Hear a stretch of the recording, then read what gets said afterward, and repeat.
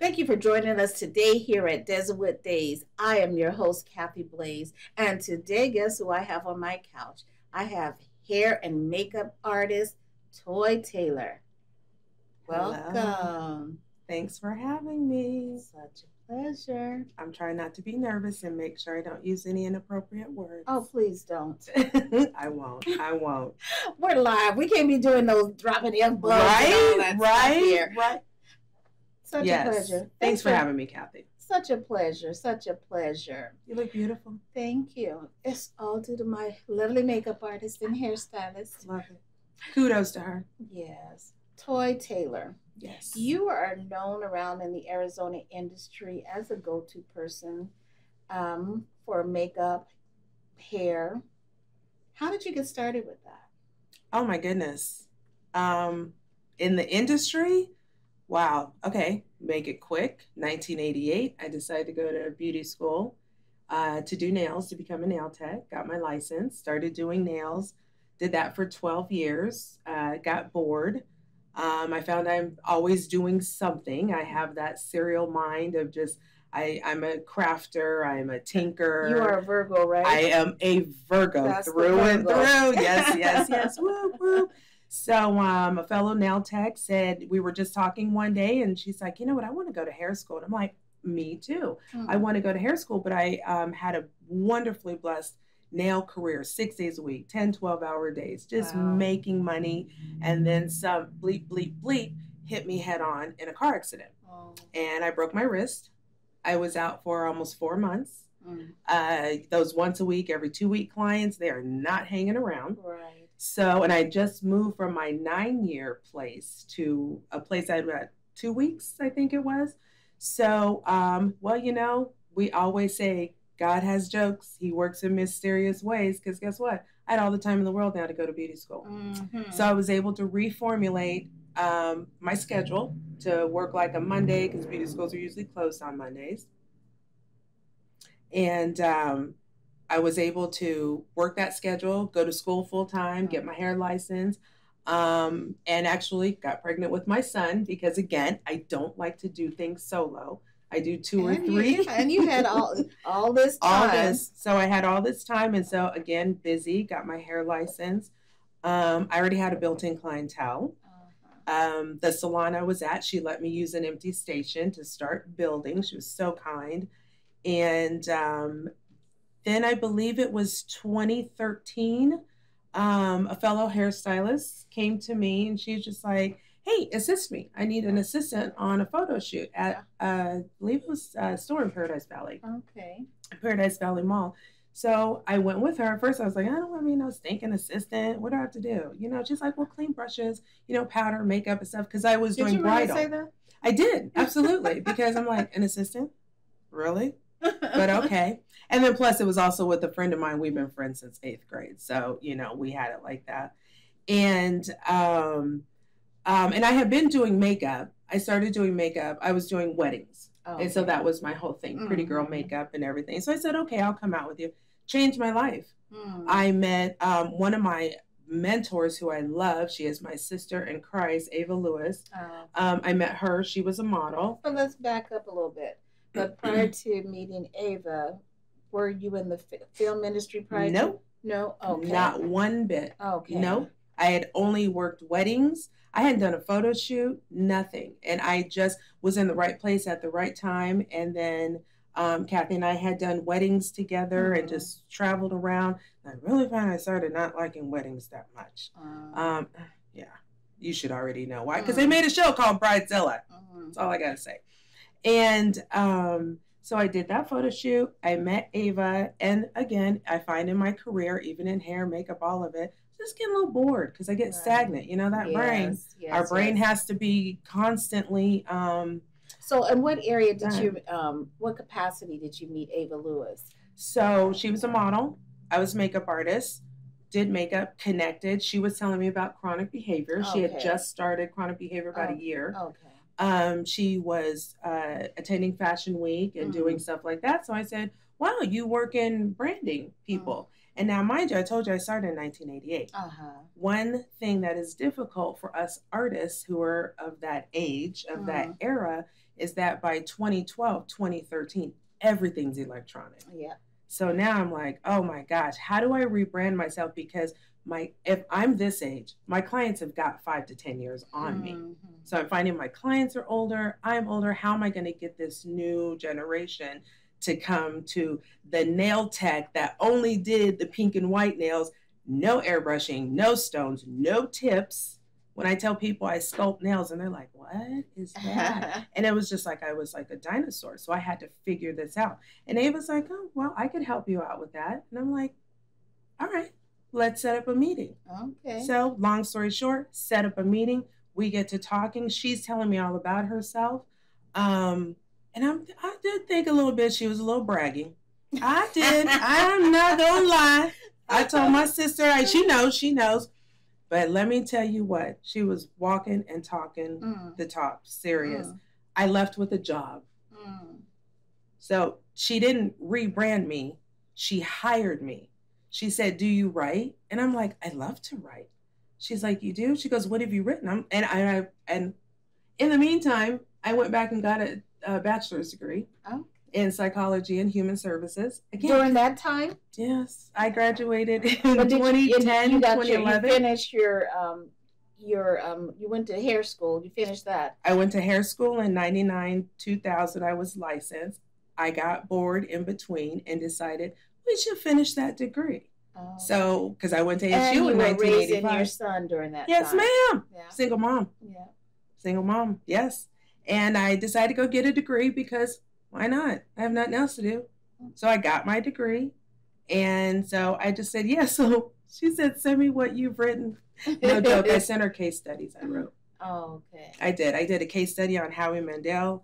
I did case studies on a couple of other people in celebrities, right? You know, with certain disorders that we know of and everything. It's still writing. It's still writing. That was a sample. And so she's like, great. I have a job for you. And I'm like, okay, what job? And she's like, well, Phoenix Fashion Week's coming up and I need a blogger. And I was like, what's a booger? What's a what? Did you say a booger? I did.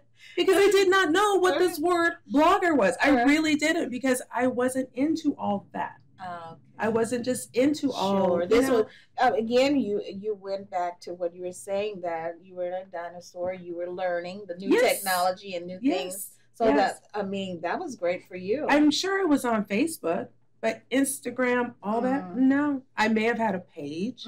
So actually, it was on a photo shoot that, and I'm still in touch with these 3 young models, shamed me. Y'all shamed me because I didn't have an Instagram. Oh.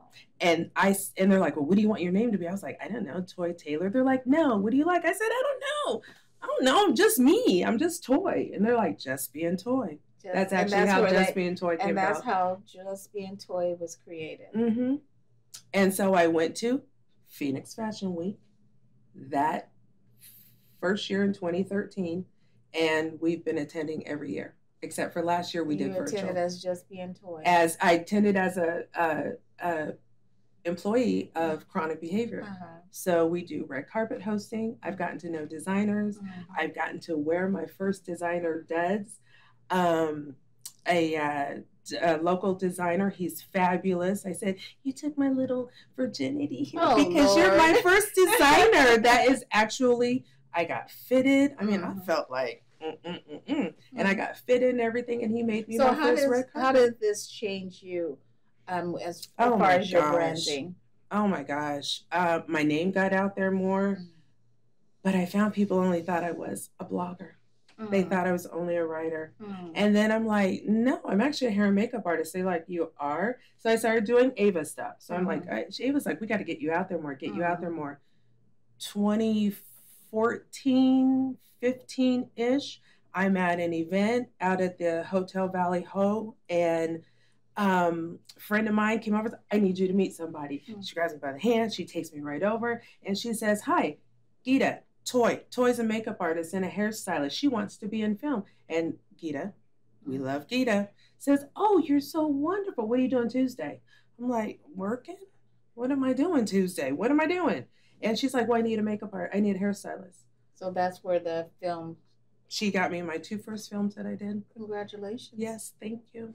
You're on IMDb. Yeah, I am on IMDb. I have gone in and I was working the Worldwide Women's Film Festival, and I was just like, "Oh no, the corner room is showing. Can I please go watch?" Because I've never seen it. Because that's what happens. You work the film. So that was one of the films that you're in, the corner room. Okay. Yeah, Illusion and the corner room, and then there's one other, but I don't remember this one. She has a lot of period piece work, so yes. I love it. She tests my skills. Yeah. Especially on this last one, it was, we need to do what's that bouffant? Oh, what's that called? That bouffanty hairdo from back in. Oh, it's back in the times of the suffragettes. What is that? The Gibson. Oh, okay. So I had to learn how to do a Gibson. I'm like, okay, I got this. And it's been off and running.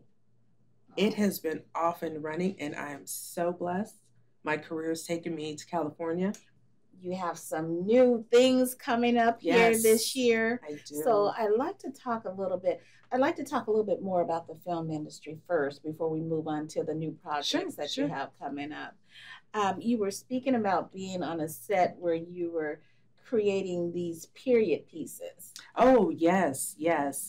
Just, that's one thing I love about working with director, writer Gita Farid. She is always like in the 30s and the 40s, and I love that. So I had to learn how to do a Gibson hairdo. Right.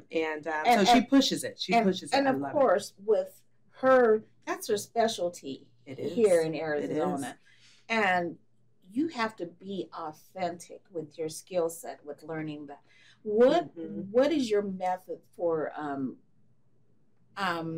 creating the looks for her?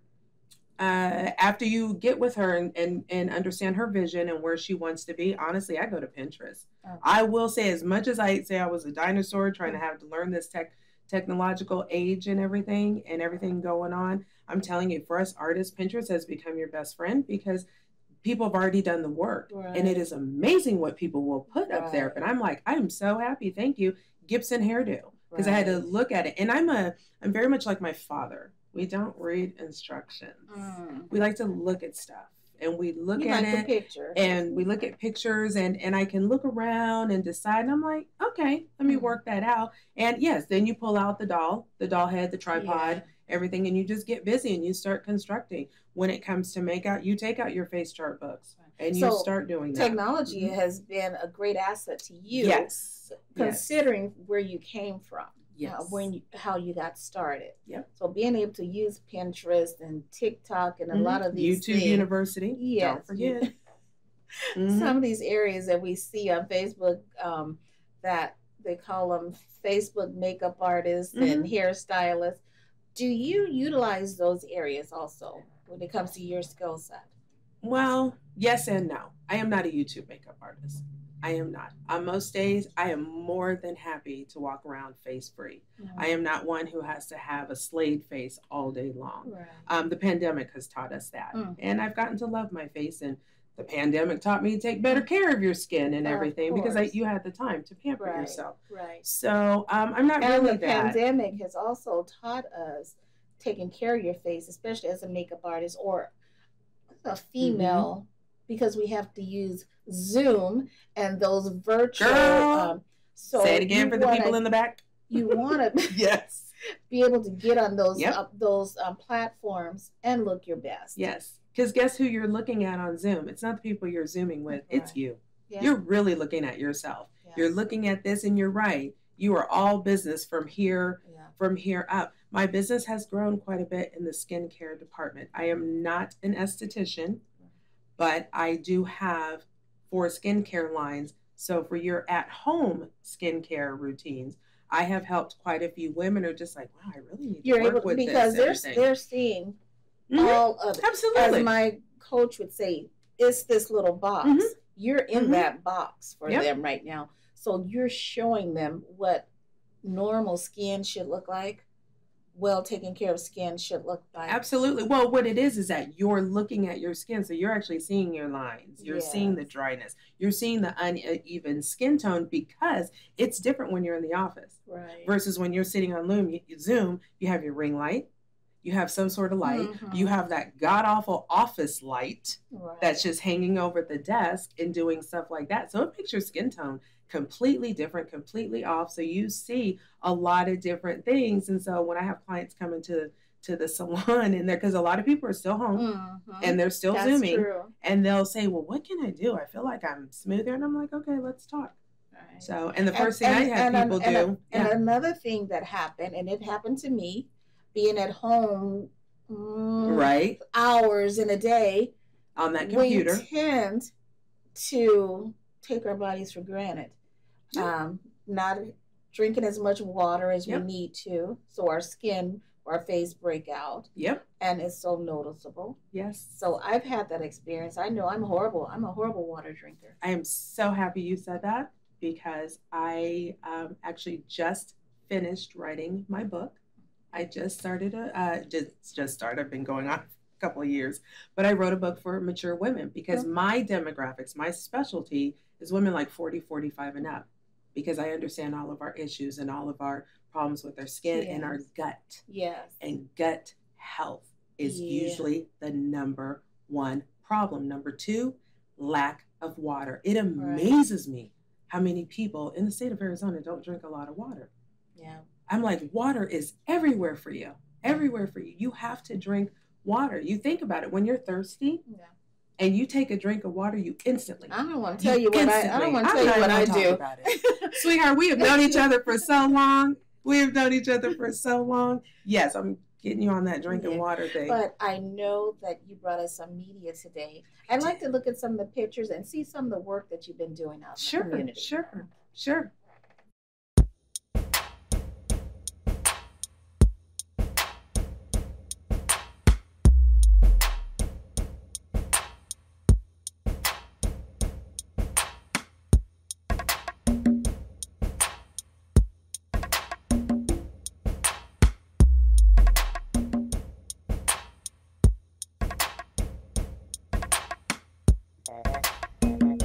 Let me turn your vision into a reality. I am Toy Taylor, your hair and makeup artist. So we have a great diversity of pictures. I get goosebumps every time I look that. I just had that made this year. Makes it I'm blessed. Wonderful. I'm very blessed. Yeah, just to tell you, the peacock, the girl with the feathers and everything, that was my very first 16-hour custom or concept shoot. Okay. I worked with a Phoenix Fashion Week designer, Olga Mediviv. She's out of Tucson. Okay. She grew up on an ostrich and peacock farm. Oh. So she actually made clothes out of peacock feathers. And so we had a concept that we wanted to turn humans into a peacock. So she made a peacock coat that she's been trying to get to Katy Perry. I don't know if it ever made it. She cut peacock feathers out for me so I could actually glue them on and everything. So that was fun. The woman in the blue tide, that was a very private closed shoot. It was a shibari shoot. Shibari is body tying, rope tying, suspension, and that's as far as I can go on that. Okay. That was incredible from the sense it was so powerful and uplifting to the men and women on set. The shibari master came from San Francisco. I mean, this was next level stuff. She is a school teacher. She wanted to do something to just make herself feel alive. Okay. And we had nudity, we had cameras going, we had whatever you want to do. I got my first experience with a trans model. I mean, it almost just wanted to make me cry because I just saw just they stood a little bit taller, and just everything. And so she didn't want to be nude or anything, but she walked around topless. And I was like, okay, girl, But that was her thing. Right. She's like, I'm going to do it, you know? And it was just like so amazing. And then he tied her all up. What was the picture of you? Oh my goodness gracious. Okay, so the picture of me with I love blood and guts. I love blood and gut movies. I love to work it, everything. Okay, so I am not political at all. I'm not political at all. But I was watching all the election when it was the Trump-Biden thing the Trump-Hillary thing going on. So when that was happening and Trump, it was right at the point where they were going to say Trump was winning, and all this craziness people were talking in the streets. I mean, even my own mother really thought my son, being a young Black man, was not going to be able to walk the street. Like they were going to be incarcerated immediately. And I'm like, come on, people, y'all crazy. We're going apocalyptic. And I was just sitting there playing, and I did my face in about 3.5 hours watching all the politics on my TV were going. And it was my whole thing of, this is what happens when I'm watching the election and everything on TV. You weren't in contact with my uncle? And I just made this whole apocalyptic, because again, I'm obsessed with zombies and all that. So I just did these crazy scarring on my face. And I just looked in the mirror and I started taking photos and just, you know. What was that representing? I don't know, my crazy thought process. And I thought, this is what's going on right now. Everybody in the world is crazy. Everybody is just crazy over this. Calm down. We're going to get off to politics right now. But I want to know about your hairstyle. Is this what represents Toy Taylor right now? Yes. So I wear sister locks, not dreadlocks. I wear sister locks. They're just a more feminine form of sister locks. I've had them for about 16 years now. And when I was working in LA, again, I just get these little surges to just be different. I just want to be different. And I walked around the film set for about 4 hours with the whole side of my head in a knot. They're like, why do you have a doorknob hanging out the side of your head? And I said, because I really think I'm going to shave my head. And on 2019 New Year's Eve, I had my friend come to the salon. I was like, do it. And he's like, are you serious? I was like, shave it off. And so shaved it off, and I was like, new toy. You felt it. New toy, and it's just like, okay. So and how long have you been wearing this style now? Since December 31st of 2019, Wow. And in 6 years, I'm shaving my head. Okay. I said by the time I'm 60, I'm shaving my head off, because I will be 60 in 6 years. Tell our audience where they can find you. Yes. Oh, man. Toy Taylor on Facebook. Just Being Toy on Twitter and Instagram, TikTok, all that. All over the place. I'm Just Being Toy. You can find me. Follow Kathy, you'll find me. And it was a pleasure to have you here today. Thank you. Such a pleasure, and thanks for sharing all the information. Yes, thank you. It was fun. And thank you for joining us here today at Desertwood Days. I am your host, Kathy Blaze.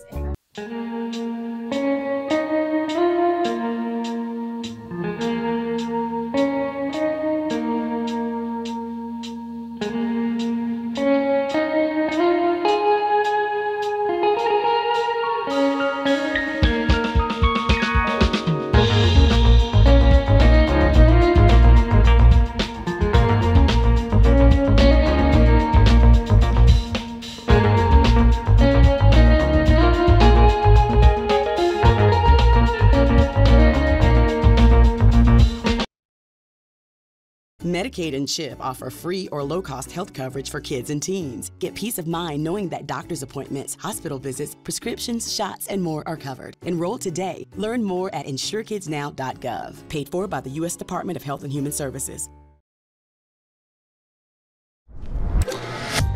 As a young girl, I just grew to love using power tools, pouring concrete, and doing things that were scary and loud, and yet I looked around and realized no other girls are doing these things. As I grew up, I realized that girls need to see themselves in this space. Start here. So that's what I set out to do, and I became an educator and a mentor for young girls. No masks down till clear. Making teaches girls how to think of their ideas as important. Go light. It changes the way they think about what they're capable of. If I can fuse metal, what can't I do? Perfect. Look at how good that was. And so I think Making for Girls is about voice, and that's what's really exciting because we're building the world we want to see for ourselves.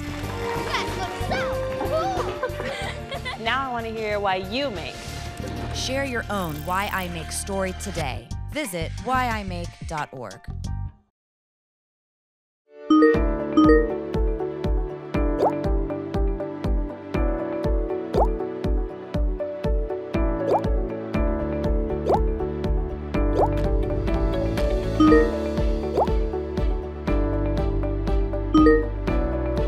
Sign up for free to become a VetTixer and start creating new happy memories that will last a lifetime. Go to vettix.org to become a member now. VetTix. Give something to those who gave. At Social Security, we are always thinking of ways to save you time and make things easier.